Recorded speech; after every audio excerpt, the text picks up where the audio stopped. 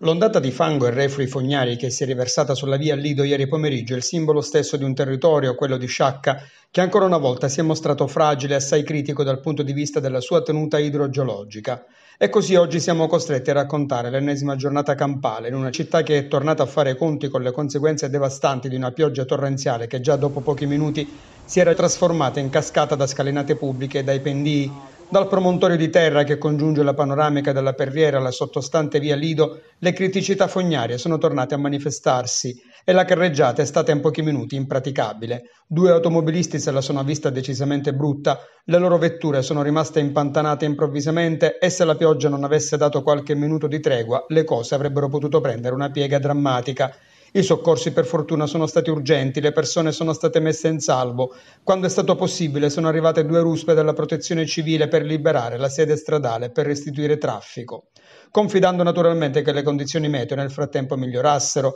ma la situazione si è rivelata assai complicata anche per le abitazioni situate sul ciglio opposto della via Lido, dove i residenti sono rimasti letteralmente prigionieri del fango che aveva ostruito le vie di accesso e di fuga. Problemi ancora una volta anche in via del Pellegrinaggio, una delle strade rurali più vulnerabili di Sciacca, così come sono a rischio percorribilità anche le vie di Contrada Nadore a cui si riferiscono le immagini, allagamenti nel sottopassaggio, quello che collega le vie Ghezzi e Marco Polo, mentre alcuni volontari stamattina in via Ravasio ma anche in altre zone di Sciacca si sono organizzati per liberare da acqua, fango e detriti gli ingressi di abitazioni e magazzini.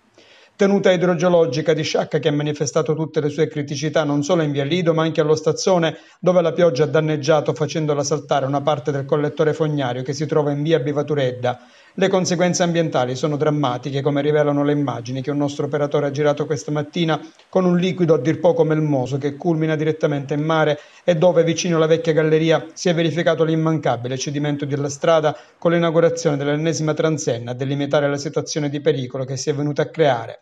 Tanta pioggia dunque, forse troppa, e tanti disagi anche dal punto di vista del servizio elettrico che in molti casi ha causato interruzioni rendendo necessario l'intervento di diverse squadre di operai Enel. Tutto il territorio di Sciacca purtroppo ha messo in evidenza una situazione di vulnerabilità oggettiva e bisogna anche pensare che poteva andare peggio se si riflette alle ripetute e costosissime esondazioni del torrente Cansalamone, quello su cui non si riescono chissà perché a spendere nemmeno i soldi che già ci sono, quelli della protezione civile, figuriamoci quelli che dovrebbero ancora arrivare. Non è la prima volta che Sciacca si presenta inadeguata a fronteggiare un temporale e quello di ieri alla fin fine è stato un temporale un po' più intenso del solito, non certo una bomba d'acqua come i cambiamenti climatici purtroppo ci stanno abituando e i danni sono ancora in fase di stima, potrebbero essere finite sotto pressione anche condutture idriche tra le più vecchie scassate che ci siano e quelle fognarie. Questo rivela come Sciacca abbia bisogno di interventi urgentissimi sul fronte della tenuta idrogeologica e per lo smaltimento delle acque piovane, altro che transenne, argomenti che sono stati trasformati in battute ironiche da social network, ma stavolta veramente non c'è assolutamente niente da ridere.